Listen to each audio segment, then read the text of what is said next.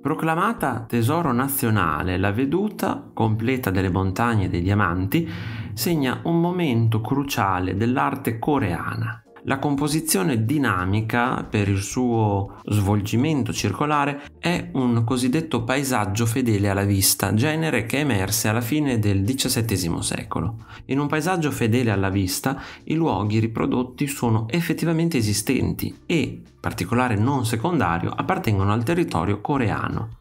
Le montagne dei diamanti si trovano sulla costa orientale della penisola e l'autore, Jeong Seon, attraversò più volte quella regione. La Corea degli Joseon guardava alla Cina dei Ming come al cuore della civiltà confuciana. L'aristocrazia Joseon si formava sui testi classici cinesi e gli artisti dipingevano paesaggi idealizzati della Cina sulla base dei modelli da lì provenienti. Tuttavia, questa influenza cessò quando i Manciù presero il controllo della Cina nel 1644. La Corea degli Joseon vide allora in sé stessa il baluardo dei valori confuciani e molti studiosi coltivarono un interesse specifico per la terra e il popolo coreano. È in questo contesto che Jeong realizzò quest'opera.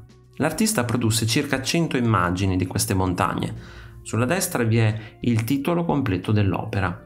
Sulla sinistra vi è la firma con il suo pseudonimo, Umile Studio, e il proprio sigillo apposto.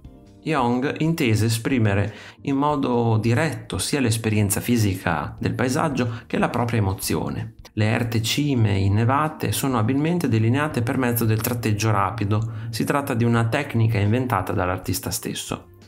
Il dipinto raffigura in totale 12.000 cime. Quella più alta, Birobong, sta sullo sfondo. Si noti l'acqua che da lì scorre fino alla valle. Jeong dipingeva ripetutamente sulla superficie, senza far seccare l'inchiostro. Qui si nota il delicato equilibrio della composizione. I punti pieni ottenuti con vernice umida danno forma alla morbida vegetazione, mentre le linee sottili e affilate donano ritmo visivo alle formazioni rocciose. Spesso l'artista individuava posti specifici situati nella montagna. Qui, nascosto presso l'estremità superiore del terreno verdeggiante, è raffigurato in miniatura il tempio di Yeonyang. Jeong realizzò anche una serie di dipinti cartografici in cui annotava le caratteristiche del territorio. I 4 piccoli caratteri al centro dell'iscrizione ricordano che il testo fu scritto nell'inverno dell'anno Gapin del ciclo sessagenario, ovvero nel 1734. L'iscrizione riporta 12.000 cime della montagna fatta di ossa. Chi avrebbe mai il coraggio di ritrarre la sua vera immagine? I suoi strati profumati fluttuano al di là del mare orientale. L'energia che ha accumulato si espande senza posa per tutto il mondo.